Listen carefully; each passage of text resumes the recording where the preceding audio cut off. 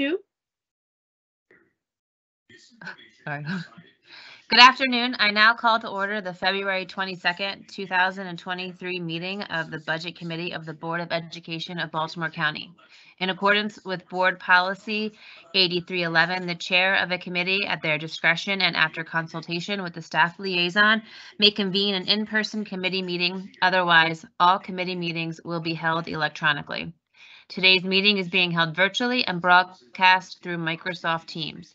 To conduct this meeting efficiently, all voting items this afternoon will be done by a roll call vote. Board members will say their names before making and seconding a motion as applicable, as well as when requesting discussion on an agenda item. Additionally, as a courtesy to the committee, I ask that you inform Ms. Faya if you must leave the call by using the Teams chat feature so that a quorum may be maintained. Ms. Faya, please call the roll to determine the presence of a quorum of the committee.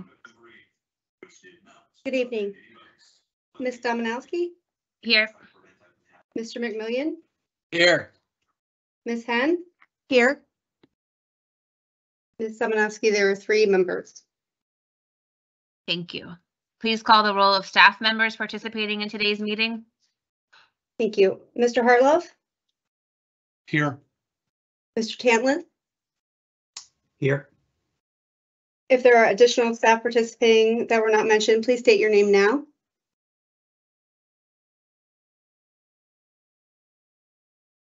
Thank you. Thank you, Ms. Faya. Mr. Hartlove, please review the approved ESSER amendment and ESSER projection.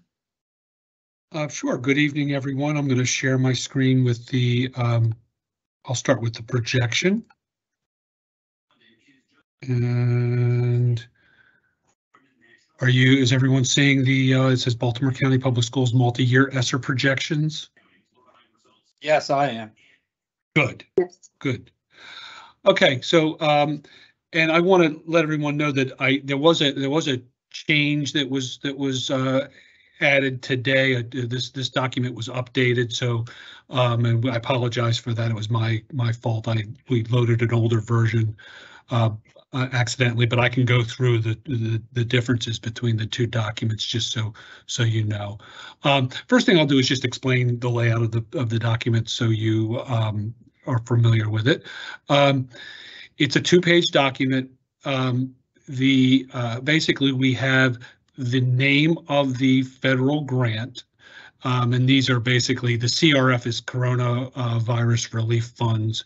There was a tutoring grant, there was a technology grant, and then there's the ESSER 1, ESSER 2, and ESSER 3 grants.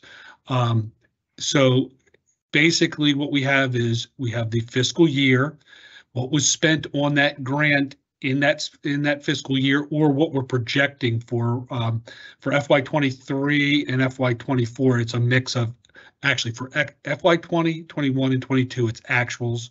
FY23 is a mix of actuals and projections because we're only part of the way through FY23, and FY24 is a projected year. So we start with the tutoring grant. We spent dollars on wages and benefits and instructional materials in FY21, and then we had a little bit in FY22. The technology grant, we spent devices and related support and contracted services in 2020, and then additional devices and contracted services in FY21. ESSER, the first ESSER grant, ESSER 1, we began working with that in FY20. We used some funding in the Food and Nutritional Services Fund. Most of the funding was used in FY21 and 22. We used some for non-public equitable services for non-public schools, remote instructional salary, supplies, materials and equipment, CTE instructional supplies and materials, and admin support, student health support services, the benefits that go with any of the salaries that we paid out, facilities configurations, student health services, that's PPE, and contact tracing. Again, most of the funding was spent in 20, 21, 22, and a little bit in 23, and these are actuals as well, as ESSER 1 has been closed out. ESSER 2 is, we're in the process of closing ESSER 2, so it's pretty much spent out at this point. So what you're seeing is actuals in FY22, mostly actuals in FY23, and a few projected amounts, but this grant is closing this year. We spent money on the extended instructional day, the 15 minutes, including school administrators, accelerated achievement, the summer virtual, actually we didn't, CEP in 23, the fringe benefits that go with the positions, indirect costs we charge to ESSER 2, PPE, and then HVAC improvements in 2023. And then go to the page 2, and this is where kind of where we will have dollars left in FY24. So this is kind of the grant that we're spending the most time with at this point. As you can see, we didn't have any spending on ESSER 3 in FY20 or FY21. We began spending on ESSER 3 in FY22. We're still spending in FY23. Again, this is a mix of actuals and projections. And then in 24, this is all projected amounts. Now, the things I wanted to point out to you is changes.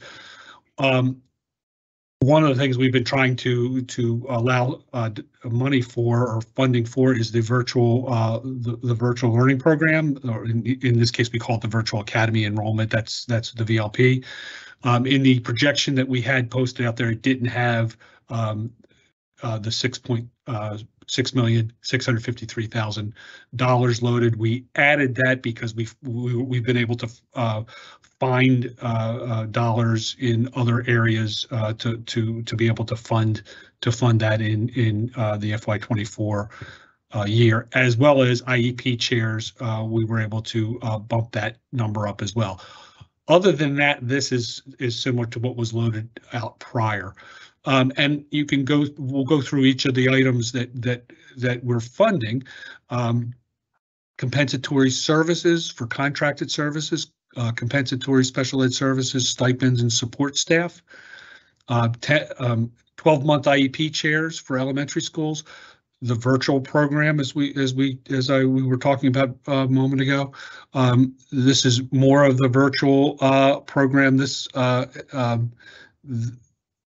is the elementary and secondary supplies for students and teachers.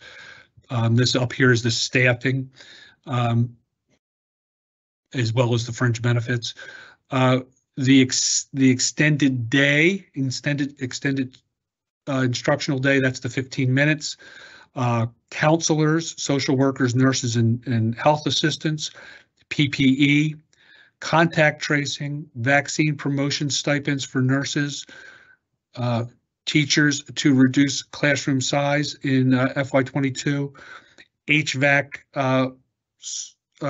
contracted services and supplies, the fringe benefits that go with all the positions that we've funded, retention bonuses that we've paid in 22 and 23, the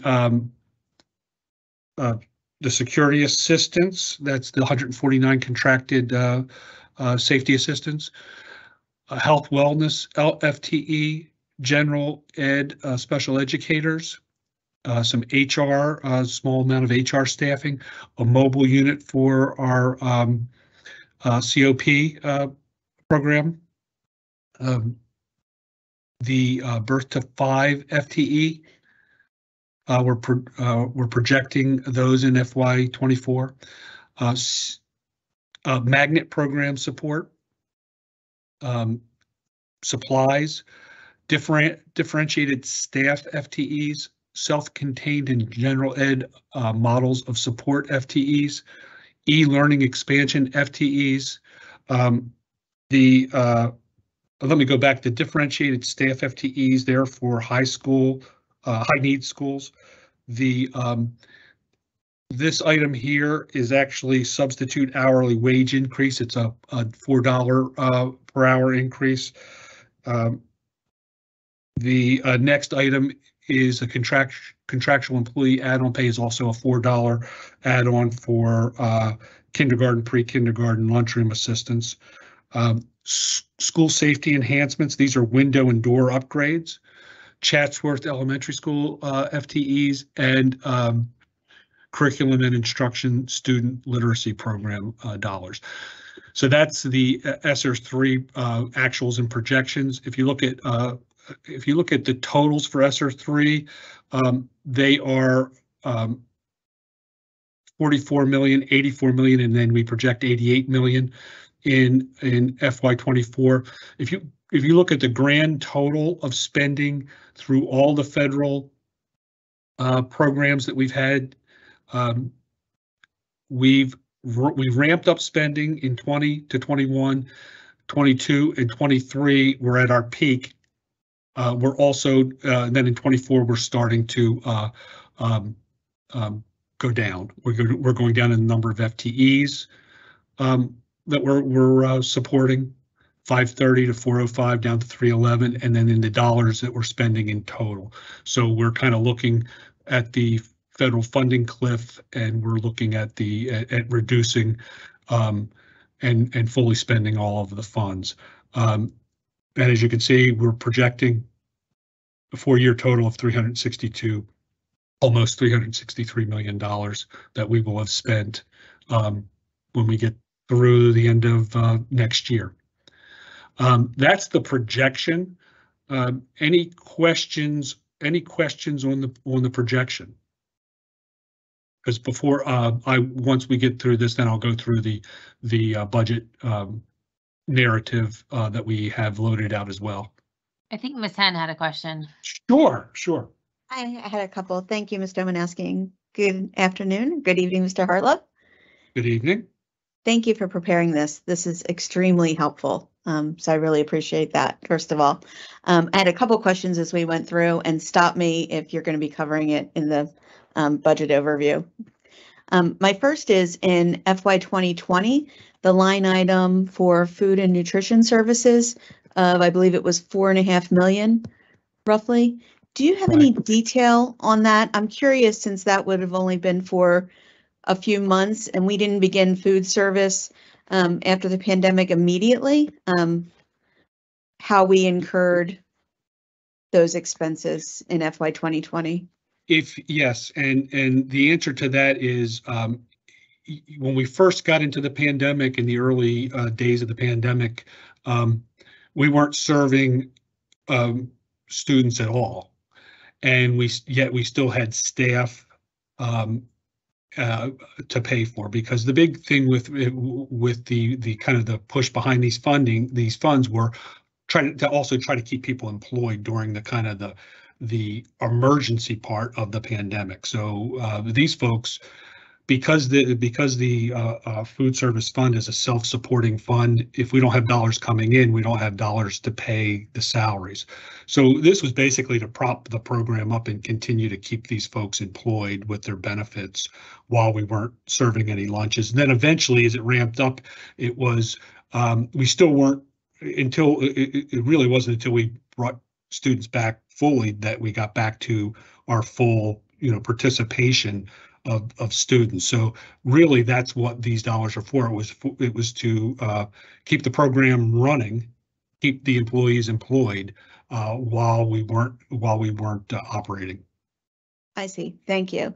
And my second question, and this you may be getting to, is for the virtual academy. Yes. You mentioned finding some dollars. The $6 million was referenced. Right. That is to continue the virtual academy at using the lottery that was proposed, or is that at the current enrollment? That is the lottery Okay, option. model. You got it. This is what was discussed the other night. Okay, that's what I thought. I just wanted to confirm. Thank you. I just had one question from the first budget meeting we had where we went over some of the funds that are being spent and how funds were moved from the ESSER fund into general fund. Where is, I know one of them was the that one after school program that was the little boys club, or I might be saying it wrong. But where is that on this list of? I'm not familiar with that particular item, but if we moved it off of ESSER, then it would only, this is only showing what we've either actually spent or are planning to spend. So if for some reason, we may have been planning to spend something and then later we determined to move it someplace, and then it probably wouldn't show up here because we actually never spent any dollars on it. So the only things that are showing here are things that we either have spent already or are planning to spend. Would it be possible to have moved anything from this fund into a general fund and us, like, it not be marked down under this? Well, the way this, yeah, and it's possible if you're saying, like, when we first got these dollars, it was kind of, it was obviously we were in a bad position because we were in the middle of a pandemic, but we were obviously happy to get the dollars, and we very quickly had to come up with plans on how to use the funding. So some of those, and this was unprecedented. This was an unprecedented situation. So we had to do a lot of quick planning to say, okay, here we'll use funds for this, we'll use funds for this, and we came up with our plan. As we moved forward, some of the items that we initially thought we may do, we may have said, you know what, that maybe is not as good of an idea as we thought, or maybe the general fund is a better place to pay for it. Or one of the things that we ran into is we had some ideas for things, and then we couldn't find the staff to just staff those programs. So we ended up not doing them because we couldn't staff them. So in those cases, they may have been included on a plan at one point, but then for whatever reason, due to either lack of interest, lack of being able to hire somebody, or something else that we, a better idea that kind of surfaced later on as we went through, maybe replace that idea. So if it's not showing on here, it may have been part of a plan at one point, but then we may have, before we actually spent the dollars, we may have changed our plan. Every time we change our plan, we have to go to MSDE with an amendment and let them know how we're changing our plan, and then they approve it.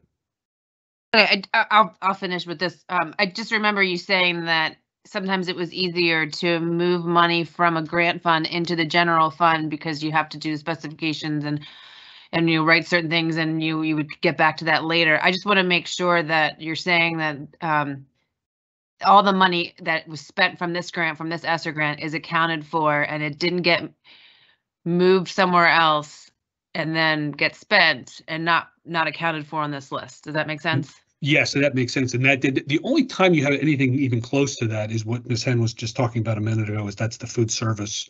That's the only time where you could move money. All the rest of the money, all the rest of these funds were spent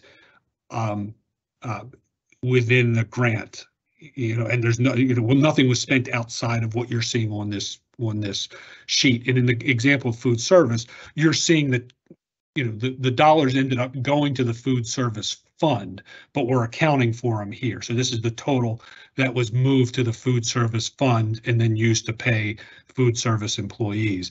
If we that's the only example that I can think of with something like that. But even in those cases, it shows up here as an expenditure. So this accounts for every actual and planned expenditure that we have. Okay, Ms. Litcher, I think you had a question. Yeah, I have a couple questions. So Ms. Dominesi, just cut me off when it's too many, okay? So, and I'm trying to look at the new one that you just presented. I kind of studied the other one. So I'm sorry about that. That's fine. Just if I'm stuttering through it, that's why. So for the virtual learning program for FY 2023, there were 164 FTEs. And then for little over 12 million, and now it's reduced to 40 for half the price. So what am I missing? Because it if we were able to have 164 FTEs for 12 million, why now only 40 for 6 million? And I think, and that's a good question. What I think what's going on here is it's a bit of a combination here. I think the 164 is what we had planned on the FTE we planned on, and then the 12.3 million is actually the actual spending. So I believe that we don't have 164 teachers. It would be my informed guess is that it's the 12.3 million is an actual figure, and it's probably not funding fully 164 FTE. So I understand how you could say, you know, the math doesn't add up.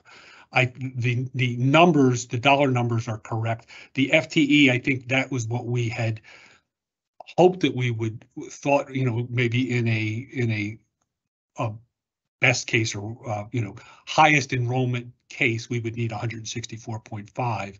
We didn't need that many, so that's not an actual number. That was kind of what we had budgeted for. The 12.3 is a more accurate actual slash. It's probably a little bit of a projection for the rest of this year, but it's more of an actual number. Can you just double check that for us, just because it? I can do that. Yes. Okay, something's just not adding up there. I Right. definitely will get you a good reconciliation between the two numbers. You know, my concern with ESSER, and the reason that I had asked for the chart, is the number of FTEs that have been added on here, that we will now need a sustainability plan for the following school year, because this is definitely ending this year. And I can't find like a rhyme or reason for why so many of these things have been added. For instance, the HVAC. Why is HVAC, which is 11 million for FY24, on this grant? How did that land on here? It's one of the allowable HVAC, any kind of modifications to a building that help with air handling is one of the allowable expenses, and those are things that, you know, it's an opportunity. In that case, it's an opportunity to utilize the dollars, and it doesn't impact the cliff because we can, you know, once we make those modifications, we don't have to make those modifications in future years. It's not like a person that we hire. It's, you know, so that's why we chose to use the dollars for some of the HVAC improvements. Okay, so if we didn't have ESSER, those improvements wouldn't be made, or they would have been put onto a different funding source? I think they would have been competing. You know, we would have had that. We would have had less funding, so something would have had to have given. These were things that we wanted to do, and then and I do believe, and I'm not an expert on engineering, but I do believe that there were some things that, because of the pandemic, we wanted to do regarding air handling. So I think some of the things were actually new that we wanted to do related to the pandemic and the concerns about, you know, the air and how clean the air was. Right. It looks like the VLP reduction went right there. Like that would have given us the funds to continue it one more year, but that's just commentary. The other question is, there's several special education pieces on ESSER. I thought that special education is usually budgeted through the special education funds. So you're able to actually put things on here for the Department of Special Ed? We are, and the big thing here is the compensatory services. You know, that even though the pandemic was going on and the students weren't getting instruction to the extent that they, you know, their IEPs required, that kind of built up, and the thought was you have to make up that lost time. Now, we've also found out that not everyone, you know, you can only make up that time in the evenings and on the weekends and over the summer. It can't be during the regular school day, because that's their, you know, that's their current education. So these compensatory services, makeup services, are over and above the regular services that we provide. Right, but they're not continuing for 2024, but now we have general ed, special educators, we have birth through 5 on here, we have self-contained, and I mean, so there's other FTEs that have been added on here for special education. So Right. that it was interesting to find that on here. HR staff for COVID support, are we still needing COVID support? My understanding is yes, but we can certainly get you the details of what those folks are doing. But yes, we still are requiring And okay. that. Yes, And 2 FTEs for 504,000. So it's more. there's yeah, I think there's more to it than that, Okay. and we can get you the detail on that as well. And then differentiated staff FTEs. What does differentiated staff FTEs mean? They are staff for high need schools. So we were, some of the high need schools, we in order to help with recovery, we added additional staff to those schools. Okay. Contractual employee add-on pay. Can you explain what that is? That's a $4 per hour add-on for Para. kindergarten assistants, pre-K, and so on. Okay. And is there, so when all of these additional FTEs are on here, is there any thought about a plan for what's going to happen next year this time when we don't have ESSER and we're putting together a budget? That is a very, very good question, and we talk about this, quite a bit. And there's 2 parts of this. Part number 1 is we have these federal dollars, and we want to spend them in the best manner we can. So you got that. We don't want to leave dollars on the table. So right now we're spending them the best way we can spend them. But then the flip side of that is that they're going to go away. And you're right. You have to plan for what's going to happen when they go away. And so some of these things are tied directly to the pandemic. Those should sunset and go away when the funding goes away. For example, can you tell me which of the FTEs would be related to COVID? For instance, the HR salary, the HR staffing, the COVID support, those type of staff. Ultimately, all of these staff, when we've hired these folks and when we've allocated the staff out, people understand that there's not a continuing funding source. So there's a possibility that we may need to pull those reduce those staff in future years. But yes, there are some that are tied and that they would naturally sunset. The other thing is like you had pointed out, the HVAC. We tried to the extent possible use as much of these funds for one-time items as we could. So that's a good use where we can put it into HVAC modifications that once we do those, they don't cause any kind of funding cliff, because there's not anyone who's going to lose their job or a service that's not going to get done. So we have that. Those things should sunset easily. And we also did things like retention bonuses, those types of things where we're just trying to incent folks to stay with us, and there's no promise that we'll give a retention bonus in a future year. We're giving it now because we have dollars. But some of these items are going to sunset. Some of them are going to be reduced to align with funding and needs, and others are going to be eliminated. And so it's going to be a combination of those 3 things. But the things that we like and are working well and we feel like should continue beyond the pandemic, beyond the funding, we're going to work to incorporate those into our ongoing general fund budget. But there's no doubt it is a concern and a challenge. You have these dollars. we really do need to spend them. We can't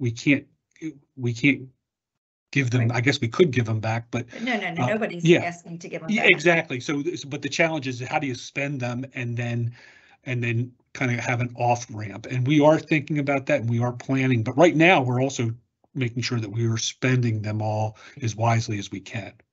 Ms. But I Lister, think I'm sorry. can I let Yes. Mr. Yes. McMillian jump in, and then we'll come back if your questions haven't been Yes. answered yet? Okay. Thank you. Sure. Thank you, Mr. McMillian. Yeah, thank you. Am I right, Mr. Hartlove? Like right now, the kids in the virtual learning program are still assigned or connected or actually counted in the school numbers wherever they left. You are correct. Okay, so it's kind of like Solar's kids.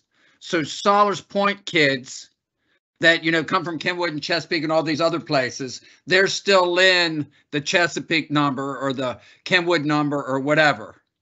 Correct. They're not counted in.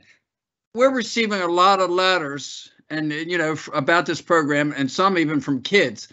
And somebody pointed out, said, if you establish this, your own virtual learning school and take those kids away from whatever school they used to attend and the traditional brick school, and that you took them and you established a school on its own, that then you could fund that school just like you would any other school. Is that reasonable? Does that make any kind of sense at all?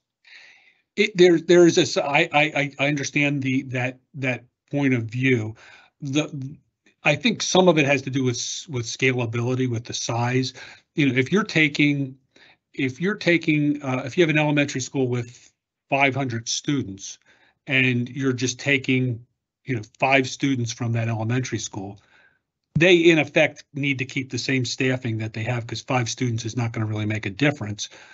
But when you add those 5 students to all the other students at the virtual school, you need staffing for over there. So now if you lost, 50 students from a school, maybe you could. Of course, they're going to be split between grades and so on. But, there is a point where you can theoretically reduce staff. But unfortunately, right now, the size of the program, is not, it's difficult. It's challenging to kind of slice that staff out because it's difficult to take partial staff. So I get the theory, and I think the theory can work. But at smaller numbers, it doesn't necessarily work as well, because, like I said, I think that my example is the kind of the concern. If you're taking small numbers of students from a large number of schools, probably can't reduce staff in any of those schools. You may be able to get 1 or 2 schools where you could reduce, a teacher or 2, but you're not going to have enough to run the full virtual program. Okay, and just a commentary comment like Ms. Lichter used a couple of minutes ago. I was talking to somebody today in a high school that said 8 or 10 of their problem teenagers have been shifted over to virtual learning program, and they said it makes a noticeable difference in that school because they're no longer attending that school every day in the building. Okay, thank you very much. Ms. Tan, you had a follow-up? I do, thank you. So Mr. Hartlove, along the lines of Mr. McMillian's question, we heard last week that staffing allocations did not decrease when virtual learning was started, and we were held harmless because with the enrollment decrease. So if general fund revenues did not decrease for instructional salaries, and we received or we used ESSER funds for virtual learning instructional salaries, shouldn't there have been a surplus in the general fund balance that we could tap for continued virtual learning? Well, the surplus is one time in nature, but yes, we have had some surplus because of the number of vacancies that we have. Even though we haven't aligned our staffing to our enrollment, we also haven't been able to hire all those teachers. So so the vacancies have caused one-time savings. Now, part of the way we're balancing the budget is by taking those vacant positions and eliminating them. And and using those savings to help us fund raises and those types of things. So in the current year, you're correct, but going forward, we won't have the dollars for a continuing program. Understood, but I'm going to use the phrase double dipping and not in a pejorative sense, but we did receive funding for salaries in both for these students that were co-enrolled. We received funds, federal funds and state and local funds for those salaries, correct? Right. Yeah. If you're getting back to like Mr. McMillion's point that, okay, so we created the virtual learning program, yes, and we did not reduce the staff. Yes, that we do have that built in. You're correct. Correct. We did not reduce the staff. We didn't hire new staff. So I'm trying to see why we can't continue this, given the fact that we had funds for our existing staff in brick and mortar. We reassigned them to virtual, so those offset one another. Plus, we received ESSER funds to cover those salaries. Well, okay, so there's a bunch of there's a bunch of stuff in there. So if you're just if we say we're going to create a virtual program, the first issue is kind of where do you reduce the staff from? Because like I said, I think the number of students that are coming from schools, it's a small number, so it's very difficult to take staff away from an existing brick and mortar school when they're only going to lose a handful of students maybe. So that's the challenge there, is that it's very difficult to reduce the staffing to create ongoing staffing for a virtual learning program. Now, in this particular year, we're getting federal dollars, so it's not a problem because we have the federal dollars to fund the virtual program, and we have the brick and mortar program funded at the full enrollment. And yes, they're getting a little bit of a benefit because those handful of virtual kids are not there. So it's but not enough to reduce staff. So our challenge going forward is that the federal dollars go away, and the only way we would be able to continue that using existing funding is by somehow reducing the staffing in the brick and mortar schools in such a way, and it would, I think that'd be challenging. Can you clarify something? Sorry, Julie, do you mind if I jump in real quick? I just need a clarification with the teachers that are doing the the students that they're affiliated with the community school, whether it's Carroll Manor or Hereford Middle, whatever.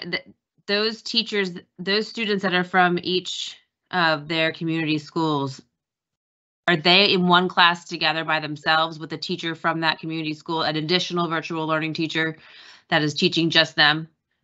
Does that make sense? Yes, and my understanding is all the virtual kids come together and then they have them by grade. I'm not sure exactly how they're split up, but I don't totally understand the structure of the virtual program. But I'm trying to come up with a good example, like if we had a school that had 500 students, and if you figure let's just use a round number that there's 20 kids in each class, that would mean we'd have 25 teachers for those 500 kids. Now we have a virtual program and 5 of those kids leave that school. I don't believe we can reduce any of those 25 teachers.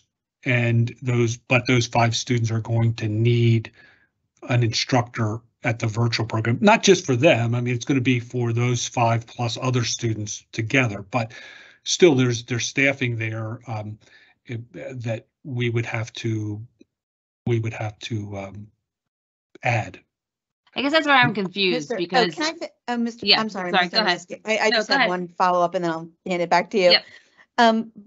But there are economies of scale, right? So to Mr. McMillion's point, we could theoretically open enrollment and shift teachers accordingly to break even more or less. And, that would be complicated, but theoretically, it would be possible to offset those costs and maintain the current staffing levels should we establish a virtual school. Is that that is possible? Yes, yes. I think yes, it's a it's certainly. I think it's just like my example before. It does cause some problems as to where you take the staff from, but in theory, if you have whatever 110,000 students, you should be able to if the staff is in a virtual program or the staff is in brick and mortar.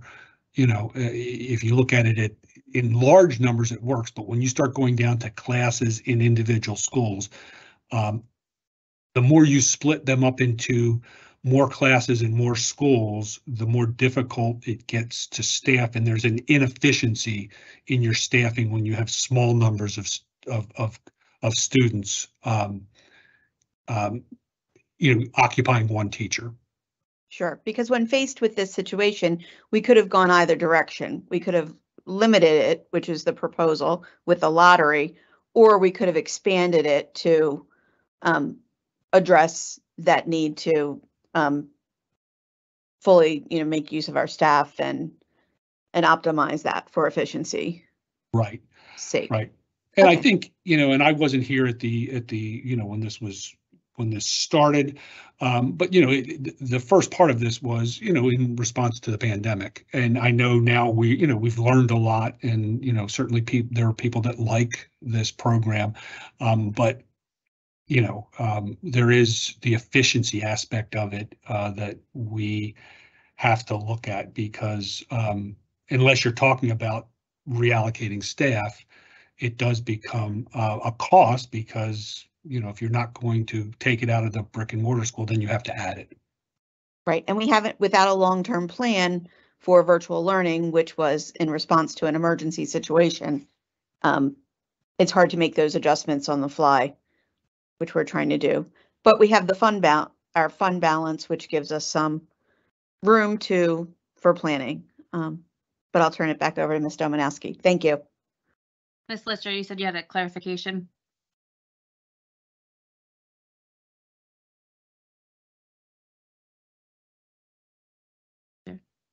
Ms. Lister, are you there? Sorry. So the VLP, Maggie, to your question, is set up as their own kind of school. So Carroll Manor is not just with Carroll Manor kids, and Fort Garrison's not. They have like a first grade class, a second grade class, so they're all mixed together. But the thing is, Mr. Hartlev, are schools still staffed in points? So as a principal, my staffing may say 26.3 for FTEs. Are they still staffed in points, or have they been rounded? No, I believe they're still staffed in partial FTE. Right. So and we were given, and I cannot find the document, we were given how many kids are coming from each virtual learning program. So I think we're looking for how could we take, instead of going from the current program down to 40, is there a way to increase the FTEs so we allow more kids to stay? Because we didn't do a good job communicating at the beginning of the year that this was the last year. So since we're dealing in points anyway, I understand that we may be taking 0.1 from a school, but that 0.1 gets added to the 0.6 from another school, which gets added to the 0.3 from a school, and now we have 1 FTE. So we're already dealing in points when we give staffing out to our principals. So we could be gaining some of those points back, because right now I'm getting staffed for that child who never enters my building and is totally in a virtual learning program. So I understand we might not take a full teacher from them, but if we added up all those points, would we be able to add maybe 20 extra FTEs to the 40 that they're proposing now? Has that been, I think that's this whole point. Can we take them, and it might just be a little bit, but we're already functioning in staffing through less than a full FTE. Right. And what I would say to that is that I'm a numbers guy. So you can do a lot of things on a spreadsheet, and I'm sure we can do it on a spreadsheet. The question is, that would really be more of a, for the academic, Yeah, well, I would say HR and also our instructional folks, because, you know, how they staff schools. I don't want to It's overstep. formula based. It's all Yes. formula based on who is in your building. But right now we are giving them staffing based on kids who do not enter their building. Right, right, right. And I get your point, and I think the math works, but the math sometimes, like if and I hate to repeat myself, but that example that I had, if we took a point, you know, we took 5 students away, we took a 0.1, that principal may say, well, what do I do? I know 0.1 is not the end of the world, but it's like, okay, so what do I do now? I lost, you know, 10% of one of my teachers, but I've got to run the exact same class as I did last year, because whether But I have that's already happening. They're already given staffing in points and have to kind of But- figure it out. The problem is what you said. Principals don't, and I get that. I was a principal. You don't want to lose any of your staffing. Right. But we are staffing them for kids that are not in their building. We're just trying to figure out, because we didn't really tell parents way in advance. They've missed magnet timelines, they've missed private school timelines. We're trying to figure out, this lottery is going to really be an angst for a lot of families. How can we beef up the numbers instead of going so drastic? And I know they're working on a proposal to show us for next week. So I'll stop. Thank you. My other follow-up, just to kind of go off what Ms. Litcher pointed out. So there were 210.4 FTEs in 2022 with a $10.7 million budget. And then it went from 164 to 12 million. And now I feel it. And I know you're saying that that number could be wrong, but that's what we have to go off of. So if this isn't correct, where's the correct data? Right. I can say the dollars are correct. The FTE I think was what we had planned for. So, but we can get you the actual FTE.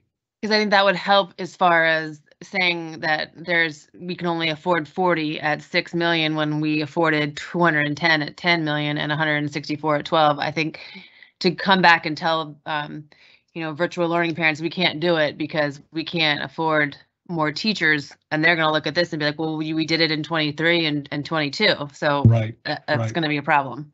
Right. Yeah, I mean, our bigger issue is the dollars,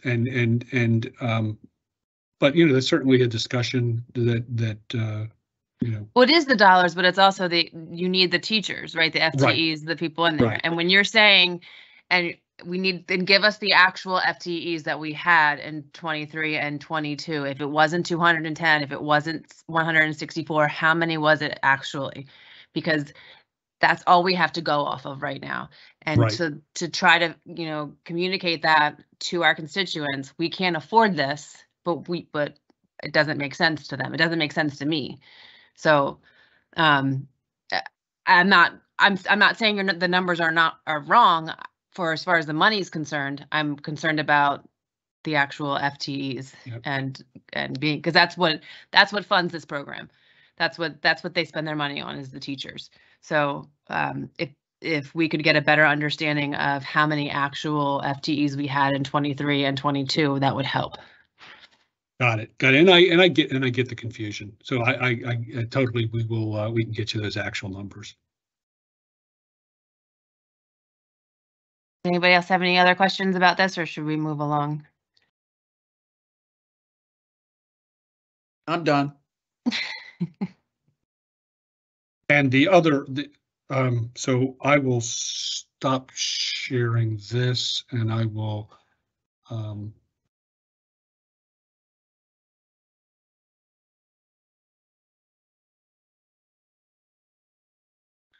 can everyone see you should be looking at a document that says SR3 Amendment number 2, October 2022. Yes. Good. Okay, so this just kind of shows you the amendments that we've done so far, and we're working on another amendment based upon some of the new information that we have. But the left column is basically kind of where we started, or actually it was our first amendment. And then there's a line down the center, and there's the new amendment. New is back in October 2022. That was the last amendment we did for ESSER 3. So you can see, I know the big thing is the virtual learning program. And even at the beginning, we had 2 years in. And those 2 years, we didn't have a third year in. So that's just showing you, but that doesn't mean we can't change things. That's just showing you what the plan was at the very beginning. But I don't know that there's a lot of use to go through the entire document. It just basically, unless you guys have questions, unless board members have questions, I think we covered a lot in the projections, but certainly can answer any questions related to this document. Does anyone have any questions?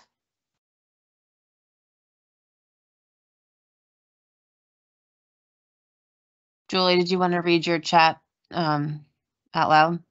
I mean, Ms. Hen, sorry. Oh, just to follow up on Ms. Lichter's request about clarification, and this provides some of the detail that I was looking for virtual learning around the costs for that program. If we could get final numbers and FTEs.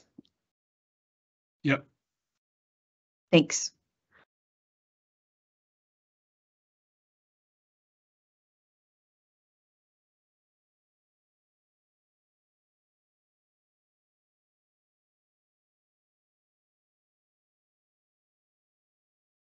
Certainly appreciate all the questions that were good questions, and we will get you the updated information that you've requested. And but I think that's what we have for this evening. I don't know if Ms. Dominowski, if you have anything else you. No, I was just giving some time in case, if there's no more questions, Mr. Hartlove, thank you so much for answering all of ours right now, and for presenting this for us. It was a lot of information to go through. It's very helpful, and follow up would be awesome. Thanks. We'll get it. We got it, and thank you. And Okay. Mr. Hartlove, I'd like to say I appreciate the fact that you're a numbers guy. A system, the system our size needs numbers, a whole department full of numbers people Right. to understand because of just the size and the scope of this budget. Thank you very much. And Mr. Tantliff, thank you guys very much. Yep, Mr. Tantliff's got my Sure. back. He does a lot of good number crunching, and he's a phenomenal team player. Well, thank you both very much. This has been incredibly helpful. I second or third what everyone else has said. And I'm sorry to cut you off. There's one other person who's done a lot of work on this. That's Jolene Wingard. She's an accountant who is on top of this, does a lot of work. So I really appreciate all her hard work on this as well. Yes, thank you to her too. Thank you, Ms. Wingard. Well, if there's Thank you, nothing else, everybody. yes, thank you. Goodbye. There's nothing else. The last item on the agenda is announcements. The next budget committee meeting will be scheduled for Wednesday, March 22nd at 5:30. However, due to a scheduling conflict for board members, other possible dates are Thursday.